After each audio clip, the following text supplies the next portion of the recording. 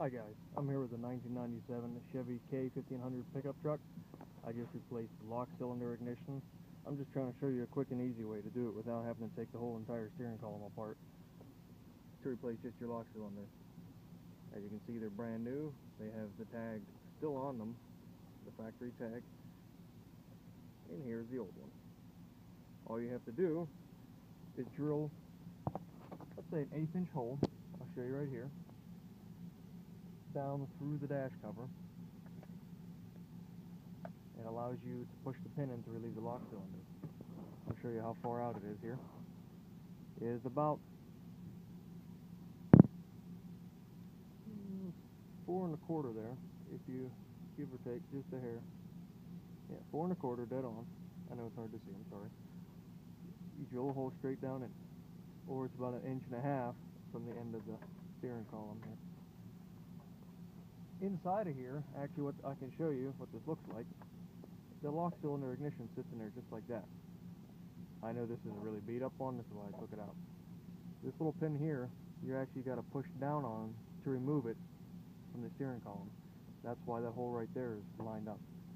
Pretty much with that hole, you take a small Allen wrench, which I have here. Please disconnect your negative battery terminal before doing this, because you will have to turn the key to the start position. You don't want your truck to try to turn over as you're doing this. You insert the Allen wrench in there. You'll feel there's like a piece of plastic. If it doesn't go down, you're not finding, there's an extra hole in the plastic, you're not finding it. You'll see when you find the right place here, it isn't hard to get it off. It drops down in. All you have to do then, oops, I'm sorry. Turn the key all the way to the start position, and as you're doing it, you push down on the Allen wrench here. Hi guys, I'm here with a 1997 K1500 pickup truck, Chevy. I'm just showing you how to replace the ignition lock cylinder the easy way without having to take the entire dash apart. The easy way to do this is you have to drill a hole through the top cover of your steering column. It's a very small hole, it's very hard to notice. You can even buy a new one if you really didn't want to do that, but I'll show you how to do this. You got to drill a hole.